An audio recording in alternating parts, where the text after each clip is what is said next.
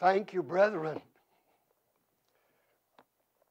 I've benefited from all of the messages from Dr. Walters and Dr. Much. I've learned in those messages there has been both fire and water, unction and the content of the Word, fire and water, and I've benefited.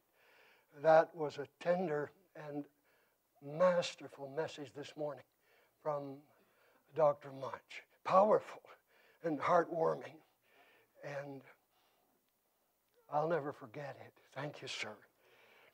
It's a privilege to be here. Let's take our Bibles, please. Turn to Psalm 131. Psalm 131.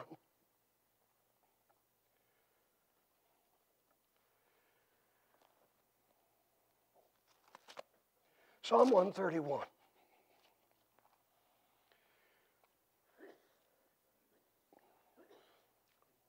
Verse 1. Lord, my heart is not haughty, nor mine eyes lofty. Neither do I exercise myself in great matters or in things too high for me. Surely I have behaved and quieted myself as a child that is weaned of his mother. My soul is even as a weaned child. Let Israel hope in the Lord from henceforth and forever. Bible students tell us that children in Bible times were weaned between the age of 2 and 3.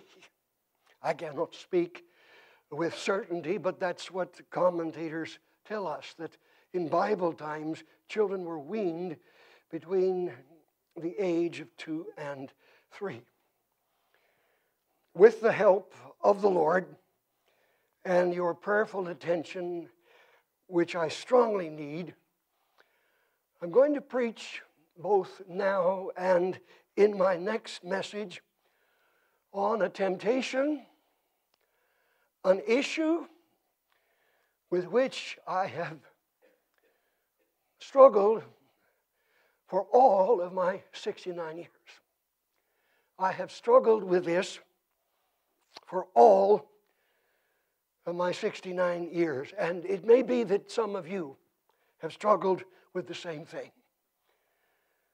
Psalm 131 is the 12th of the 15 songs of degrees, or songs of ascent. The Holy Spirit used King David to write it.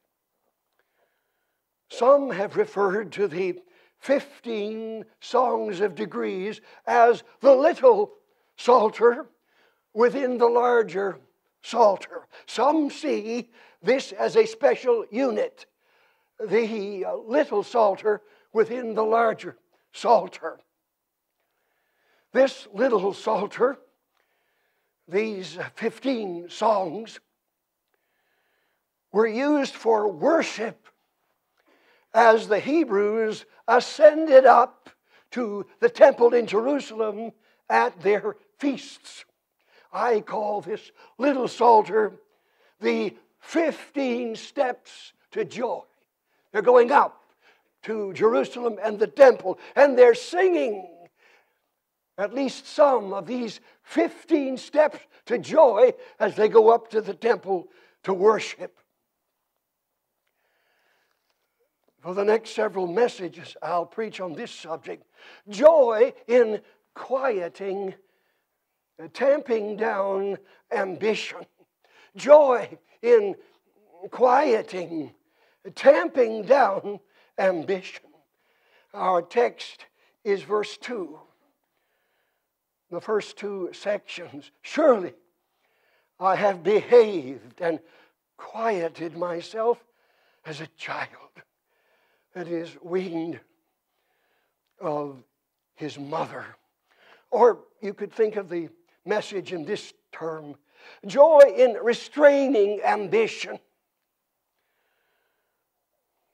Of all the ways the human soul can find joy, this is perhaps one of the most difficult ways to implement.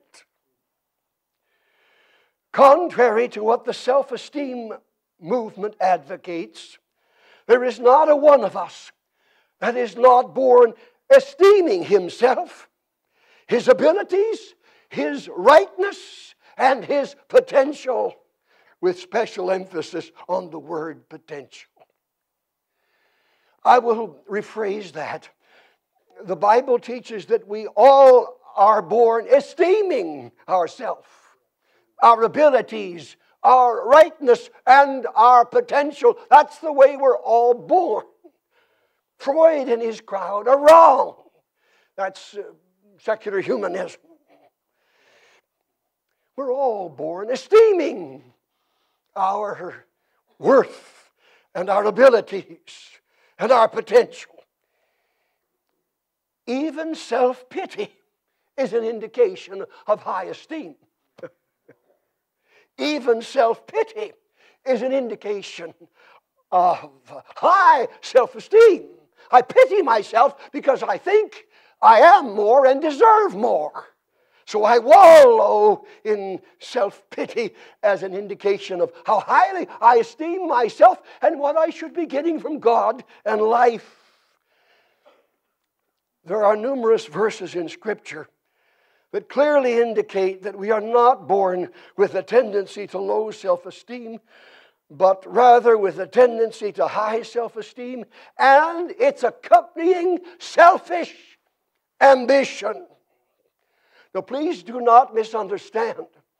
I am not advocating laziness in life or laziness in the ministry. We need to work hard. Whatsoever thy hand findeth to do, do it with thy might. I'm not advocating laziness. I'm rather saying that David came to the place where he realized that joy is to be found in working hard to bring glory to God, while sadness, empty, unfulfilled sadness, is to be found in working hard to bring glory to self. The Scottish Covenanters were courageous, strong believers who often paid for their loyalty to simple New Testament faith in Christ with their very lives. And the Scottish Covenanters became known as the Christians who were jealous for the crown rights of King Jesus. They were not jealous for their own imagined rights. They were known for being jealous of the crown rights of King Jesus. And only when we're jealous for the crown rights of King Jesus will we know true, lasting joy. As long as we're jealous for our own crown rights, we'll be sad, unhappy, and always looking around the corner. Too often we are jealous and animated by causes far smaller and less consequential than King Jesus. The New Testament firmly establishes the sad reality of an unrestrained, unchecked, inordinate ambition for self. Self's cause and self's glory. The Apostle Paul especially chronicles both the subtle and not so subtle drive for the kingdom of self. We all have it. And under inspiration, Paul chronicles this drive for the kingdom of self. Let's hear now from Paul and sense that one of the greatest enemies of missionary church planting is an unquieted, unchecked ambition for self. The subject comes up so often in the Apostle Paul's letters to the churches. Let's start in 1 Corinthians 10. 1 Corinthians 10. Turn there with me, please. 1 Corinthians chapter 10, verse 24. Let no man seek his own. Now that's a masculine pronoun there. Let no man seek his own, but every man another's wealth. The word wealth refers to welfare or well-being. Let no man seek his own, but every man another's wealth or well-being. Now turn over to 1 Corinthians chapter 13, verse 5. 13:5. Charity, love, doth not behave itself unseemly, seeketh not her own. Welcome to the club, ladies. That's a female. This is the lady thing too, ladies. Charity doth not behave itself unseemly, seeketh not her own, is not easily provoked, thinketh no evil. And then come to Philippians. Philippians chapter 2, verse 3. Philippians 2:3. Here Paul writes, let nothing be done through strife or vain, empty glory, but in lowliness of mind, let each esteem other better than themselves. Let nothing be done through vain glory, but let each esteem other better than themselves. Our Lord himself is the perfect illustration of good ambition. In John chapter 2, would you turn there, please? John chapter 2. We will see that our Lord is the perfect example of good ambition. John 2:13. John 2:13. And the Jews' Passover was at hand. And Jesus went up to Jerusalem.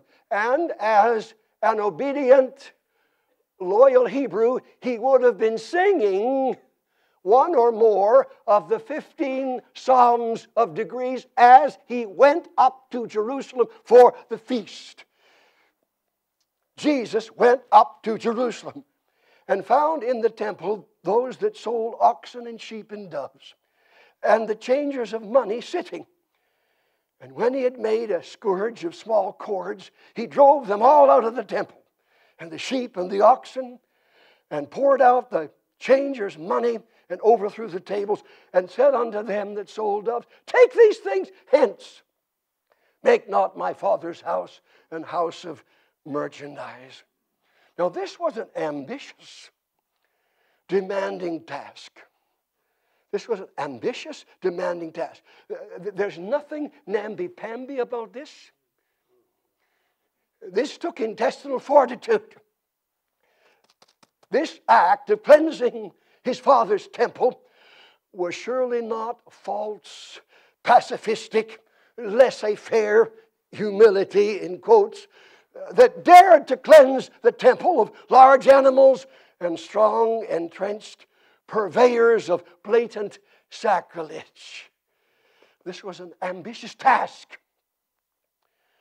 But what made this temple cleansing ambition good ambition? What made it good ambition? What made this temple cleansing ambition good ambition was the motive behind it. And we see the motive in the next verse, verse 17.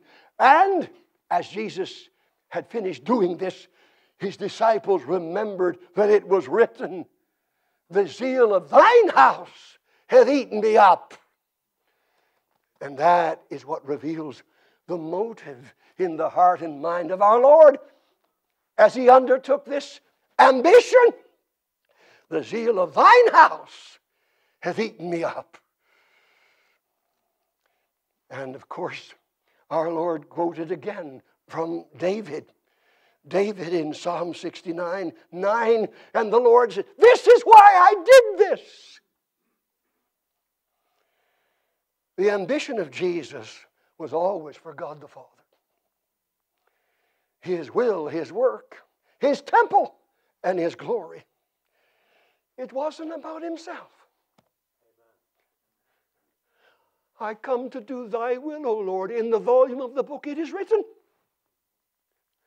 His ambition was always good ambition, because it was always for the Father. In John 17:4, Jesus could say with perfect satisfaction and contentment, Father, I have glorified Thee on the earth. I have finished the work which Thou gavest me. It wasn't about His own image or His own agenda. It was always about the glory of the Father. And when Jesus was hanging on the cross, in John 19:30, He cried, Tetelestai. And the word comes from the Greek verb, dilios. He said, it is finished. What was finished? Doing the will of the Father for the glory of the Father to the nth degree. It's done. I've done it all. In the name of the Father and for the glory of the Father. It's done. This is the illustration of good ambition. And for the most part, but I sadly say not all of his life, but for the most of his life, David also lived like a weaned child for the same God and the same God-glorifying ambition. Now, in the next message, we will sadly, for just a few moments, in order to be truthful to the record, we will look at some of the situations where David violated his own Psalm 131 precepts, where he was not like a weaned child, when he did not live for the glory of God, but where he lived for himself. We'll get to that in the next message. But speaking of David and how he usually lived as a weaned child for the glory of God, how ironic it is that David's own son Solomon provides perhaps the most glaring illustration of bad ambition. Let's turn to Ecclesiastes 2. Ecclesiastes 2. And I want us to have a responsive reading. And so if your health permits, only if your health permits, would you stand with me? I want us to get into this passage and see how David's own son Solomon is a prime example of bad ambition. We're going to read Ecclesiastes 2, 4 through 11. And I'll begin in 4, and we'll all read verse 11 when we get there. I'm starting in Ecclesiastes 2, 4, and Solomon is speaking and writing. I made me great works. I built me houses. I planted me vineyards. I made me gardens and orchards, and I planted trees in them of all kinds of fruit. I made me pools of water, to water therewith the wood that bringeth forth trees. I got me servants and maidens, and had servants born in my house. Also I had great possessions of great and small cattle, above all that were in Jerusalem before me. I gathered me also silver and gold, and the peculiar treasure of kings and of the provinces. I gat me men singers and women singers, and the delights of the sons of men as musical instruments, and that of all sorts. So I was great, and increased more than all that were before me in Jerusalem. Also my wisdom remained with me. And whatsoever mine eyes desired, I kept not from them. I withheld not my heart from any joy, for my heart rejoiced in all my labor, and this was my portion of all my labor. Then I looked on all the works that my hands had wrought, and on the labor that I had labored to do. And behold, all was vanity and vexation of spirit, and there was no profit under the sun. Thank you. Please be seated. I acknowledge that Solomon makes passing reference to his wisdom. here. I acknowledge that. But I would say that the wisdom that he refers to must be a qualified wisdom, as we see the end of the thing in verse 11. He says, I retain my wisdom, but it was a certain kind of wisdom, and certainly not the best kind of wisdom, for he ends up a very unhappy man in verse 11. Verse 11, the last word on the subject, indicates that the joy of verse 10 was a strange kind of joy. He says, I kept my wisdom and I experienced all these joys, and yet in the very next verse he says it was vanity. I was frustrated. I had vexation. That is a very strange kind of joy that leaves a man sad. And that's exactly what happened to Solomon. At least in this portion of his life, Solomon is a pathetic example of bad ambition. The words I, mine, me, and mine occur 33 or 34 times in 8 verses of Scripture. What Solomon did in this segment of his life was all about himself. He was the center of his universe. How sad that the son of David at this time in Ecclesiastes was not weaned from the haughtiness, the lofty look, the greatness, and the high things that David said he'd been weaned of in Psalm 131. Solomon was certainly not weaned from haughtiness and great imaginations here in Ecclesiastes. It would be about 300 years before Jeremiah would pose a question to a loyal friend and scribe, Baruch, that described where Solomon was both wrong and unweaned. Jeremiah would ask Baruch, and seekest thou great things for thyself? Seek them not. That was the problem with Solomon. Jeremiah 45:5. Good ambition is embodied in John the Baptist's statements regarding Jesus. John the Baptist said, he that cometh after me is preferred before me, for he was before me. He must increase, but I must decrease. And you and I will never be happy should we stay in gospel ministry for 50 years until that is the case in our lives, where we have quieted our own innate natural ambition and rest with God as a weaned child. We will never be content. We'll never have joy till we're weaned from selfish, inordinate ambition. Bad ambition is personified in our Lord's parable about the rich fool. Turn to Luke 12. Luke 12, verse 16. Luke 12:16. And Jesus spake a parable unto them, saying, the ground of a certain rich man brought forth plentifully. And he thought within himself, saying, what shall I do? Because I have no room where to bestow my fruits. And he said, this will I do. It should be starting to sound a lot like Solomon. The personal pronouns are here. This should sound a lot like Solomon. This will I do. I will pull down my barns and build greater, and there will I bestow all my fruits and my goods. And I will say to my soul, soul, thou hast much goods laid up for many years. Take thine ease, eat, drink, and be merry. But God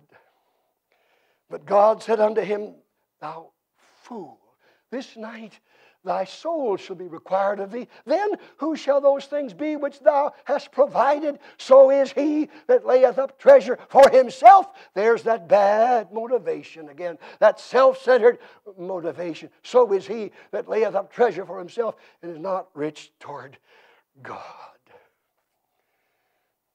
Bad unquieted, unweaned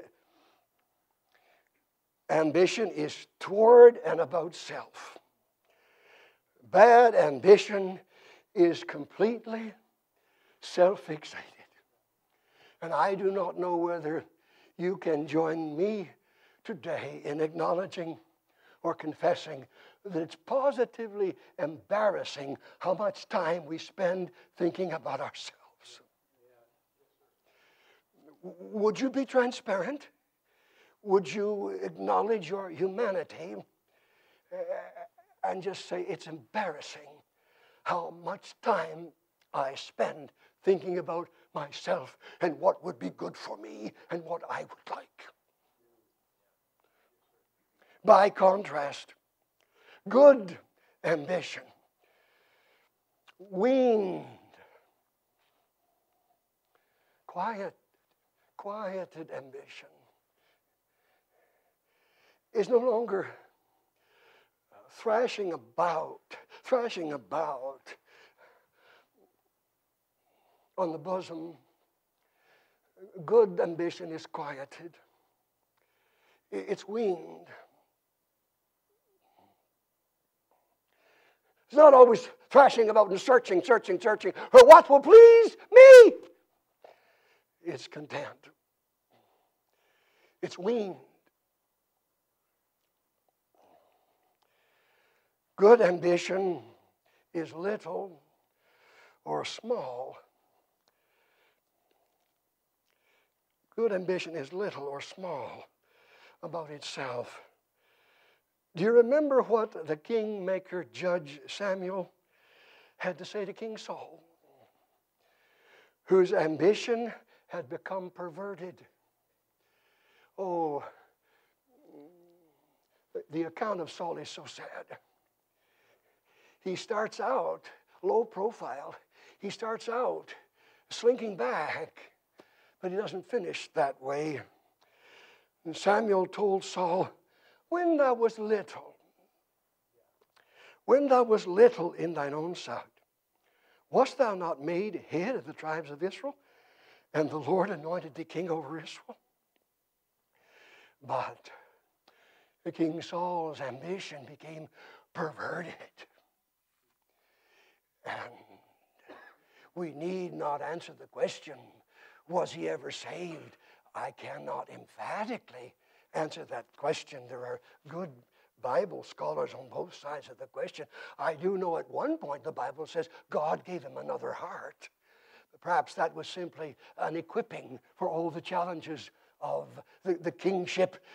But there is a degrading, there's a downward spiral in the life of King Saul. And so Samuel says, when you were little, God could use you, but not anymore. When you were like a weaned child, that was good ambition, but you've become a great big bundle of self-oriented, bad ambition, and your ministry and your leadership is done, finished, over. I speak to myself, and our son has told me, and he's told others that he's praying that I will finish well. That's our son's dominant prayer for me, that I will finish well. Dr. Mudge encouraged us to read biographies and autobiographies, and I completely concur with that recommendation. But how sad it is, whether it's down on paper with ink or whether it's just word of mouth, and we either read or hear of the life of one who for a time had good, God-glorifying ambition. But then we see it on the page or we hear it. Something went wrong. And what seemed to be good, God-glorifying ambition becomes skewed and perverted. And it all becomes about me, my little kingdom. How sad. And sometimes the wheels keep grinding. but astute, discerning people say something has changed. The sermons are the same. The demeanor is the same. But something has become skewed or perverted. It's no longer about Jesus. It's about something lesser than King Jesus and his glory. Amy Carmichael, missionary for a brief time to Japan, and then lifetime missionary after that to India, wrote a poem entitled My Prayer. And I need to pray this prayer for me. And I ask you to consider praying this prayer for you. Amy Carmichael said, "And shall I pray thee, change thy will, my Father, until it be according to mine? But no, Lord, no. That shall never be. Rather, I pray thee, blend my human will with thine, and work in me to will and to do thy pleasure. Let all within me, peaceful, reconciled, tarry content, my well-beloved's leisure at last, like a weaned child." Are you there yet? I don't say that I'm completely there yet, but that's where I want to be, dwelling content at the last, like a weaned child. Joy in quieted ambition. Dr. Beale, would you come?